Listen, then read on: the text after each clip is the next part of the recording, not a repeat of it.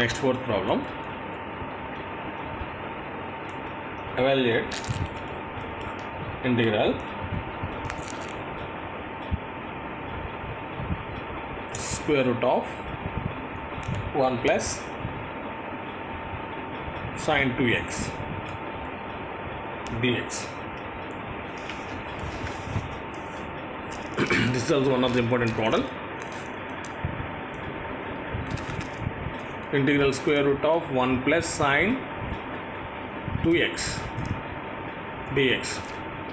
This is same as integral.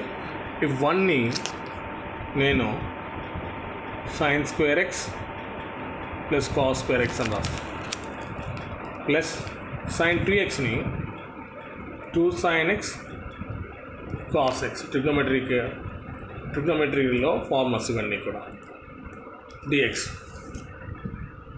Integral sin square x plus cos square x plus 2 sin x cos x. It is looking like a square plus b square plus 2ab అనే formula ఉంది.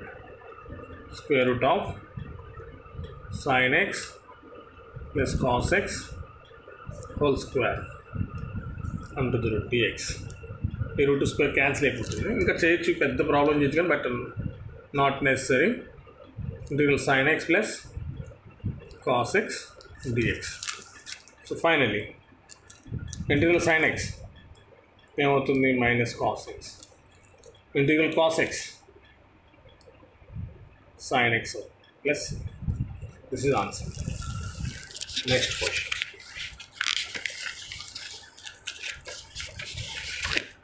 Problem number 5.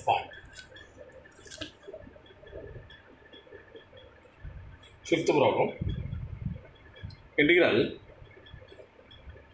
1 minus 1 plus cos square x by 1 minus cos 2x dx. This is also 2 marks important question. Integral solution. Integral 1 plus cos square x by 1 minus cos 2x dx. This is same as integral 1 plus cos square x by 1 minus cos 2 theta అంటే 2 sin square x వస్తుంది. అదే 1 plus అంటే 2 cos square వస్తుంది.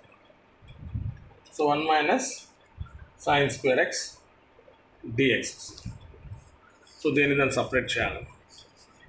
Integral 1 by 2 sin square x plus integral cos square x by 2 sin square x, sorry dx కూడా రాయాలి, dx.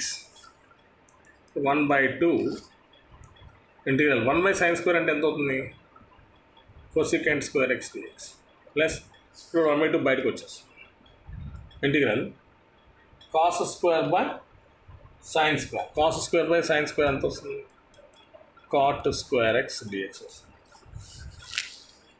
అయితే this is equals to 1 by 2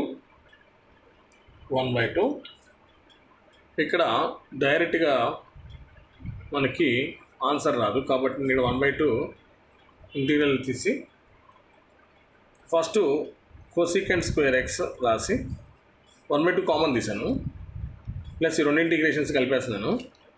ఈ cot square X అంటే ఏమనొచ్చు మనం cosecant square x minus 1 అని రాసి dx అని రాయచ్చు.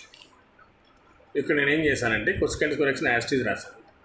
ఈ 1 by 2ని కామన్ తీసి ఇప్పుడు cosecant square x దగ్గర నుంచి ఇక్కడ దాకా అంతా dx.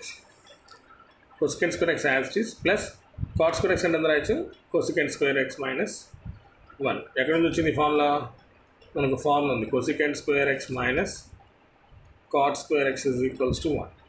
దీని నుంచి cosecant square x minus 1 అంటే ఏమవుతుంది cot square x వస్తుంది ఆ ఫార్ములా నుంచి.